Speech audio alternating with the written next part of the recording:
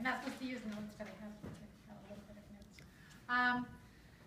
Good evening, Toastmasters. My speech today is going to be explaining how the current financial system is very corrupt and how what is happening in Greece it exemplifies that and hopefully will make things change.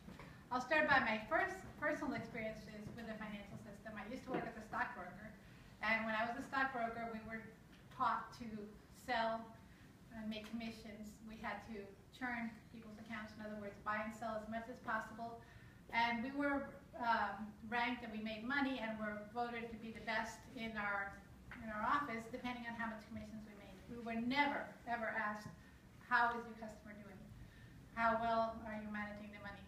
As a matter of fact, my sales manager was proud, and he used to brag about the fact that he had lost all his clients' money. And made commissions out of it, of course. So firsthand, I know that the financial system is very corrupt, does not care about people, only cares about profits. And another example of that is what's happening with HSBC. Recently there was a scandal that there's a French Snowden who divulged all the names and emails of clients of HSBC. HSBC is a Swiss bank.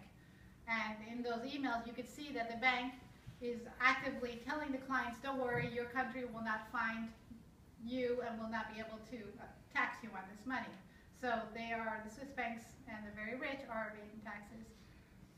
Meantime, in Spain and in Europe and in Greece, people are suffering with austerity. I know that from personal experience as well because I lived in Spain. I just came recently back, and the unemployment was up to 26% among the regular people, and the unemployment among the youth, which is people up to 25, was over 50%. So people, as you can imagine, with that great demand of jobs, the salaries are very low also. The salaries are very low, the expenses are about the same as here. And the same thing is happening in Greece. People are getting thrown out of their houses, people are committing suicide, 30% of the country is in poverty. The reason that they're in this poverty is that they, in 2009, well, they became part of the European Union even though they weren't really qualified to become part of the European Union. The Goldman Sachs was involved in the deal, and they cooked the books for Greece to make it look like they could fit in with the European Union as far as their economy. They actually transferred in money that wasn't really supposed to be there.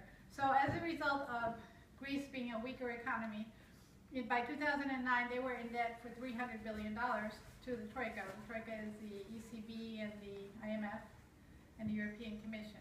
So they were in debt for $300 billion, so the Troika said, oh, we'll help you out, we'll bail you out. So they gave us the banks 2 bailouts for $140 billion each in 2010 and 2012.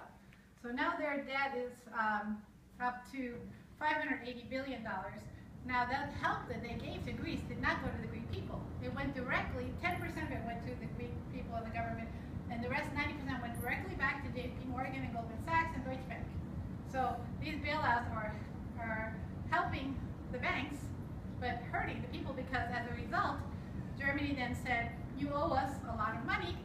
How are you going to pay us back? We want you to cut jobs, cut sanitation, cut education, cut health care, lower salaries, fire people, and that's called austerity.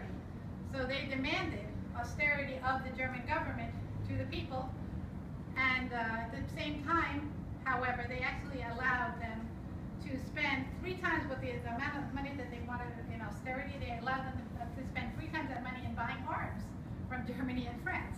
So it's okay if they spend money on buying arms from them, but they have to make the people live worse. So the government at that time went along with it, and now, about 2 weeks ago, a new government was voted in because the people got fed up. In Spain as well as Germany, in Greece, people are protesting constantly and very unhappy with what's happening. It's nothing like what we live here. We live here very well. And people there are really suffering. So they voted in a new government. This new government has promised that they will stop the austerity, and they are currently negotiating with the European Troika. So they have promised the people that they will, well, they actually already doubled the minimum wage from 350 euros to 750 euros monthly. They rehired a bunch of people that had been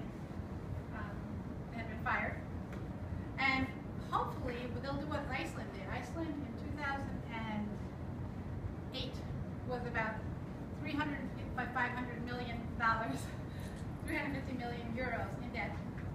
And instead of bailing out the banks, they threw out the bankers, put them in jail, and bailed out the people. They lowered their currency, they devalued their currency, and at that time they were 11% unemployment. Now they're very healthy, they have 3% unemployment. This is what Iceland did. So I'm hoping that in Greece they'll do something similar, where they'll devalue the currency and do whatever's necessary so that the people don't suffer, and it doesn't matter what the banks really happens to the banks, in my opinion. Now they do have a card up their sleeve, because they are the first people that the new government met with right after the election was with the Russian finance minister. So they are and they have connections with the Russians as far as heritage. So they are in connection with the Russians, and the Russians are in BRICS, which is the BRICS Association. Brazil, Russia, India, China, and South Africa have a new banking system that they just set up. So if the European, the Troika does not allow them to get out of their debt without causing more austerity or continued austerity, they have the option of switching to this other alternative financial system. And hopefully, I'm hoping that this will be an example